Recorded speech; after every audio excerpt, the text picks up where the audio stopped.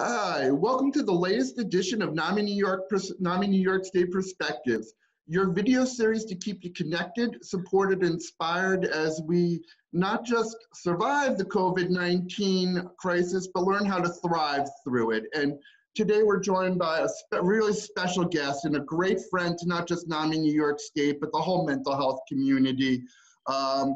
New York State Congressman Paul Tonko of New York's 21st District.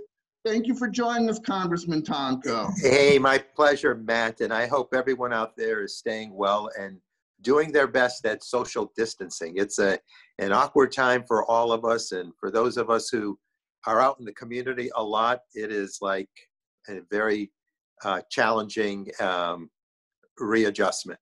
Yeah, I'm sure. And it's kind of funny.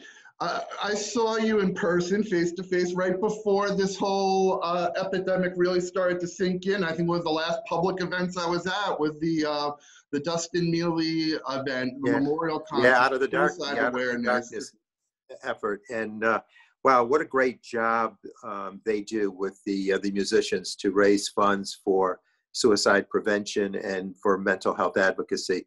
Just a great group. And every year it seems to grow larger and larger. And you're right, it was just before the onslaught of social distancing. So we snuck that one in. Yeah, it just got in. But even then it was interesting. You could feel the dynamics change, you know, doing the elbow bumps instead of handshakes. And a huge dose of the Beatles, because it was a Beatle theme. So for the Beatle fans out there, it was something. Yeah, which is always, Beatles are always good during difficult times. But first and foremost, of course, how are you doing and everyone around you? I'm doing well. We're all, like my DC crew and the district crew, are all teleworking out of home. But that is like hours a day. You know, I think you tend to start earlier because you just cruise from that cup of coffee, which I don't have, but many do. And then sometimes they find themselves working at 10 and 11 o'clock at night. So it's like really maxing the contact with one another. I'm doing conferencing with my colleagues with caucus calls, New York delegation calls, constituent networkings, group workings. And the same is true with our crew. They're doing constituent services and advocating to the leadership in Washington. So, you know, it's nonstop, but it's a challenging time, but I think we're meeting those challenges. You know, certainly. And thank you, not only to you, but your staff that is working so hard. You know, I know talking to Diana and Rachel as we were putting this together, I know the district offices here in the capital region and the greater capital region, you have a very big district here, which includes urban and some rural areas, very interesting district. You know, you're hearing a lot of things in your district offices. Can you tell me some of the things you're hearing from constituents right now? Sure. A lot of people are concerned about the healthcare side with PPE, with the personal protective equipment, certainly with the appropriate amount of masks, the R95s, which are important to the frontliners, masks in general, gowns, gloves, and ventilators. You know, there was a real, with New York being the epicenter of this coronavirus, I think we've kind of been at the head of the curve, and a lot of states are watching how we've performed under the duress. But, you know, we hear a lot about that, but then also hearing about those who live with mental illness. And the threat of coronavirus has instilled in so many of us an unprecedented feeling of fear and anxiety. And I've got to believe for those living with mental illness, this stress is perhaps very much magnified. So we're doing our best to be there and respond. Right, and certainly, and I put up on the screen, you know, New York has done such an amazing job reacting to the mental health aspect of this and making sure that that wasn't overlooked. And to Governor Cuomo's credit and Commissioner Sullivan's credit, they got this helpline together so quick. I know that it's getting a tremendous intake of calls. I've spoken to people who are taking the calls. It's really been a remarkable thing, to get this effort launched, but the reaction to it. And I think people are realizing more than ever before how important their mental health is. So again, when you look for good things that have come out of this crisis, I definitely think that's one of them, the renewed importance on mental health. Right. And Matt, I think it's fair to say that, you know, while we're living with all of the stress of the moment and perhaps not doing with certain things that we would like to have at our fingertips, it does at the same time remind you what the priorities are out there. And right now, the priority for me is to make certain that every American, certainly every New Yorker, is provided the services they need so as to have that peace of mind in this time of incredible uncertainty. So we'll continue to go forward with that. But Right. what kept us really busy in the weeks prior to the passage of CARES Act was actually putting ourselves deeply into what would be included in that package. And I was proud of the fact that we led a bipartisan letter that eventually secured 74 signatures from members of Congress that went to the Speaker, Speaker Pelosi, to encourage her to include mental health services in that CARES package.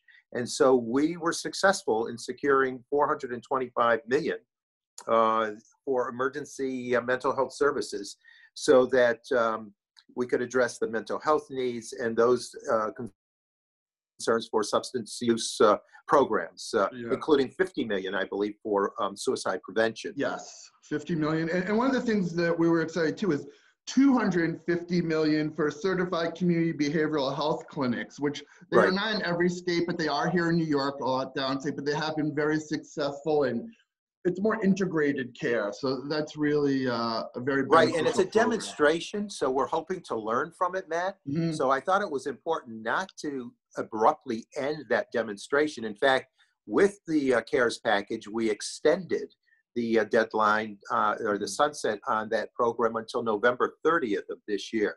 So it'll give us additional time. And I think we expand the demonstration program to 2 additional sites. But you're right, there are some 13, I think, of the community, the certified community behavioral health organizations across the state of New York. And these centers are very important, and we have many included in upstate New York. So hopefully we'll learn from that modeling and be able to provide more effective treatment for those who required it and respond with much more compassion and sensitivity. No, thank you for fighting for that, and we deeply appreciate that. But of course, and I know you've heard this, and you and I have discussed this, there are a lot of people say that the CARES Act didn't go far enough, and I know you and your colleagues are very hard at work to take the next steps on Part 4 or 4, however you want to call it. So can you discuss some of the things that you want to see in the next steps of the CARES Act? Sure. You know, everyone keeps talking about the front line. And you see there's signs in my hometown near the hospital with huge hero signs. You know, people are being recognized as being heroes. They're putting themselves at risk in order to save lives and cure people of the coronavirus, of the COVID-19 issue. And I'm concerned about the mental stress that is coming on that front line. So I've initiated a bill that would network with our National Institutes of Mental Health, where we would have a study of the mental health impacts of those on the front line of the COVID response.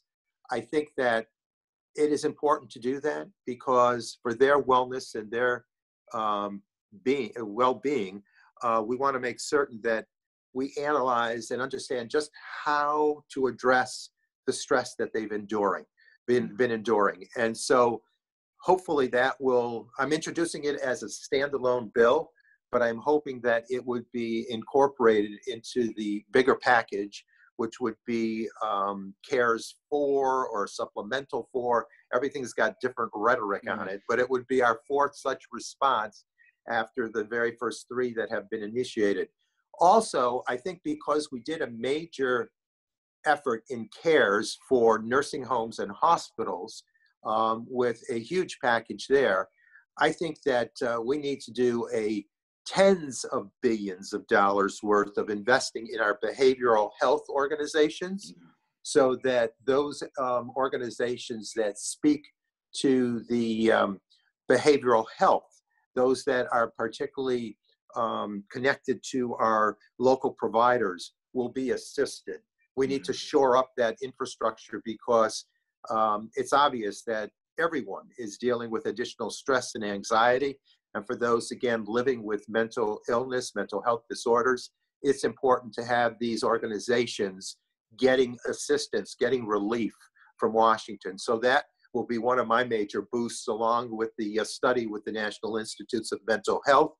Then I also, because Medicaid is still the largest contributor to mental health services, I want to make certain, Matt, that we boost the emergency efforts for Medicaid, making certain that FMAP funding be provided so that the challenges to our Medicaid systems won't deny services, but rather be bolstered so as to be able to provide what will be an added bit of services that are required, I have to believe.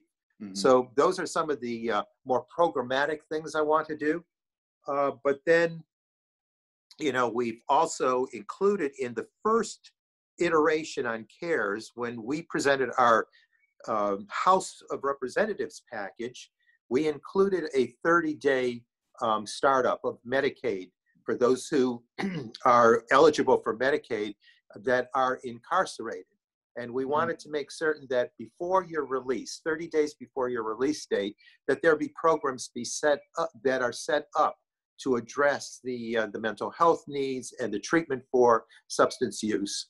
That didn't make it to the final package, and I want to re-up that effort so that we can be more compassionate to those who are incarcerated. And we're hearing those numbers now that Very COVID scary. is getting pretty rampant Yeah. in the incarceration settings. And so we want to make certain that that restart of Medicaid 30 days before the release date is included in the COVID 4 in the supplemental 4 bill.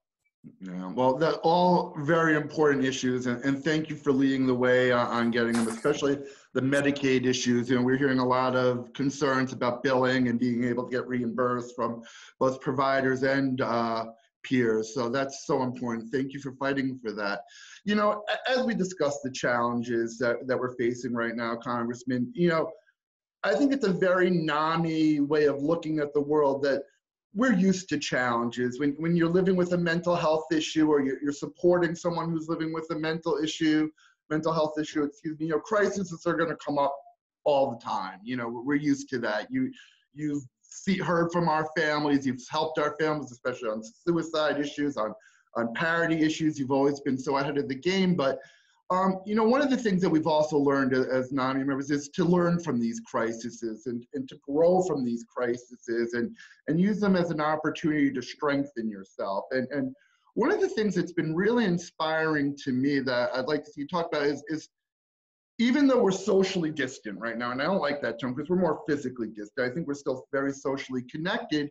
And you're seeing that in the ways that the communities are trying to rally together, you know, the donations to food banks, trying to, you know, we're in Bethlehem, which is here in your district, and watching a lot of the local businesses try to adapt and seeing how the community is rallying around that is something that's very inspiring. So can you talk about that kind of internal fortitude that New Yorkers have, especially here in your district, and you know, supporting each other? I just talked to our regional food bank director, Mark Quant, yesterday, and they provide assistance to, I think, some 23 counties in upstate New York. So they're far reaching, and they're doing their very best to meet the ever increasing numbers at food pantries, at soup kitchens, delivering packages to homes. Many communities are doing that, and they're assisting in that regard. And they have volunteers that we have people asking how they can volunteer for that. And so they have a website. We offer that website location in our media that we do from our office. But you see this constant surge of volunteers looking to find ways to help. There were teachers in the district who, in their off hours, when they're not distance learning with their students, that are delivering supplies to households for the children, pencils, new pads, all sorts of supplies that they'll require for those students who live in need. So you know, there you see this time and time again, people that are preparing meals and then they're delivering them to hospitals for the frontliners. I mean, there's just such a surge of human compassion, of humanity, that it really makes you proud to represent an area that is so connected and so devoted to being neighborly. I think that that's really important. So, you know, it just reminds you that you have to keep fighting for those programs that will keep people intact. And with these stressful times, we want to make certain that the mental health programming is secure. One point that I didn't mention for what I want to see in Supplemental 4 is the need to bolster the money for the substance use prevention and treatment block grants, making certain that those dollars are there. We'll probably advance some $250 million. That's the number I think that would perhaps be at least sufficient right now. And then, of course, you know, I've had this legislation that wants to avoid having to jump through the hoop at DEA. If you're a provider, if you prescribe opioids for pain management, why can't you be there to assist those who are living with the illness of addiction? And so we're going to try and include the language to eliminate the special DEA waiver to prescribe buprenorphine for opioid use disorder. Hopefully that will work and work well, and to continue to build upon, make certain that the CARES Act, which included the ever popular, or the more discussed, I should say, 42 CFR Part 2 elements that enable more substance use information to be integrated into our electronic medical records. So there's all sorts of efforts here to provide for the safety nets in a time where some of these things could be skipped over if not brought to people's attention. And because of our longstanding association with NAMI, we feel like we need to be that voice so that these programs are not forgotten, and that the many, many people with whom we've partnered over the years will be heard, and heard very clearly. Well, thank you. Something we say often at NAMI too is that hope starts with you, and you're really an epitome of that, Congressman. Thank you so much for all that you've always done, from your time in the Assembly when you were fighting for Timothy's Law to make sure we had mental health parity for both mental health and substance abuse issues. It's a fight we're still fighting. New York, I think, is still leading the way on this and being very aggressive. Isn't it a great, Matt, isn't it a great feather in the cap that we were the first government entity to provide for mental health parity? I believe we preceded the feds. Yes. And that fight was waged brilliantly by the late Senator Ted Kennedy, and his son Patrick Kennedy, who was a representative.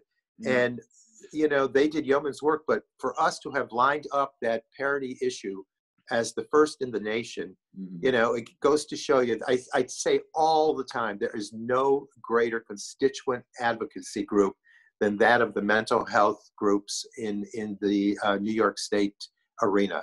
They were just stalwart in their efforts of trying to get the parity bill done, and forever feel bonded to that partnership. And it's still a big, and you know, the exciting thing too, not only were we the first, but we don't rest on our laurels here either in New York. You know, this current budget, even during these very difficult times, you know, we just passed our New York State budget a couple of weeks ago, and it did include the parity compliance fund. So, you know, that fines for providers that aren't adhering to parity are going to go into this fund to help expand the parity ombudsman program, to provide resources for people to fight against parity issues. And it's very encouraging that we keep moving this issue forward. And you know, it's all because of you, because you got the ball rolling. Well, I don't know about that, but thank you. But you raise an important point. Since I arrived 12 years ago in Washington, just about 12 years ago, I find one of my roles to be like a watchdog over the implementation of parity, to make certain in this day and age where people want to undo regulations, they think they're doing the public some good if they get rid of regulation. I'm right there fighting to make certain that we have a watchdog within the federal agencies to make certain that parity is strictly implemented to the letter of the law.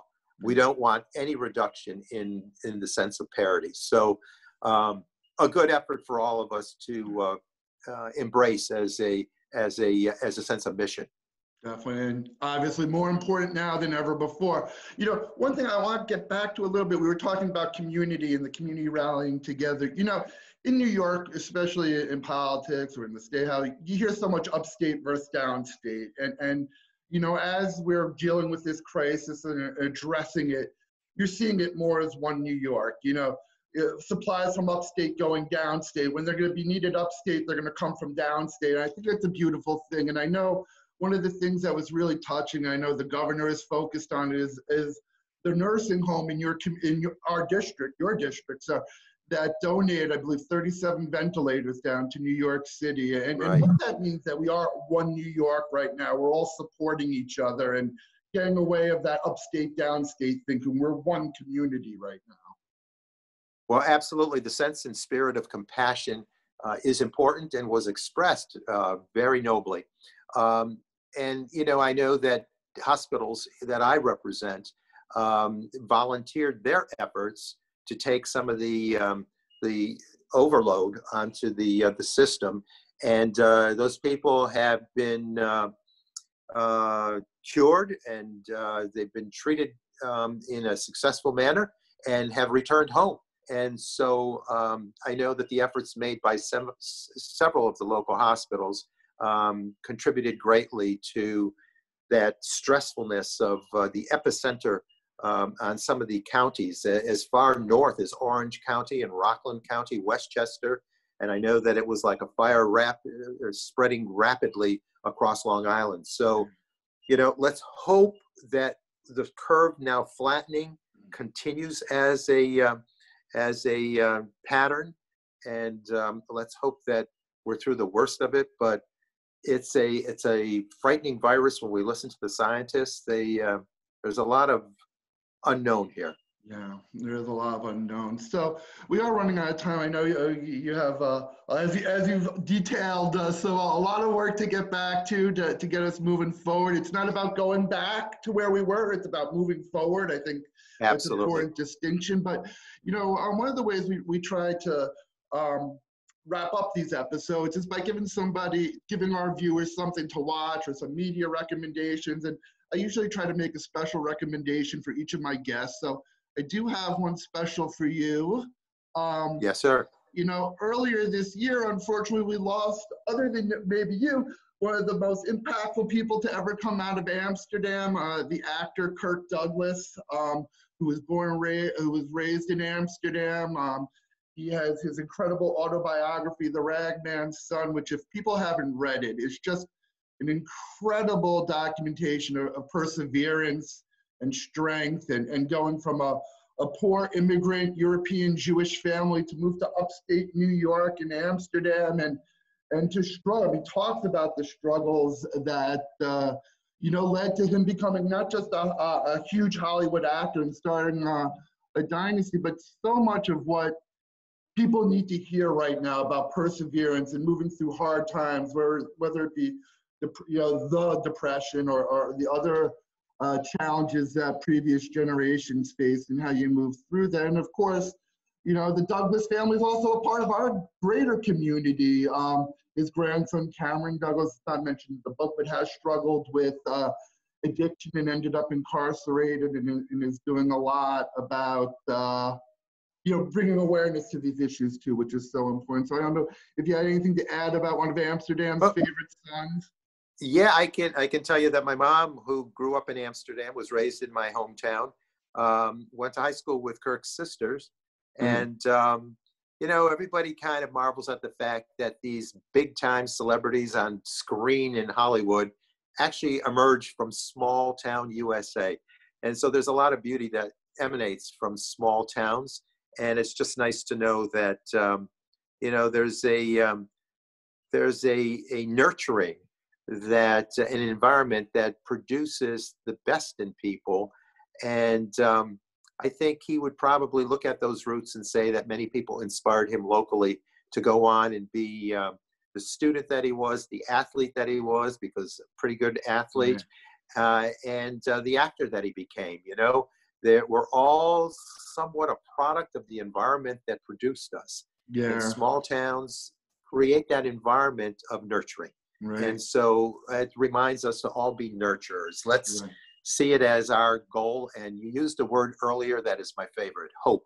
Yeah. Let's provide hope. Let's work together in a multitude of ways, in bipartisan ways, in political arenas, to make certain we accomplish all that we can so that we are delivering hope to the doorsteps of people. Well, there's no better way to end this conversation than with hope. So thank you so much, Congressman Tonko, both for taking the time to talk to us this morning and for all your insights, and of course, for all you're doing to not get us back to normal, but to move us forward and to make us Absolutely. better, coming out of this better than we were before. So we really appreciate it. Matt, thank you for the opportunity, and I feel I cherish the gift of being able to partner with the mental health community. It's been one of my greatest joys in public policy. There was no better moment than that mental health parity. So, you know, to all of you who feed me with ideas and goals, keep it coming. Let's provide hope for the people. All right. Well, thank you so much. And as we say, hope starts Stay well. with you. Stay well, certainly. Thank you, Congressman. Okay.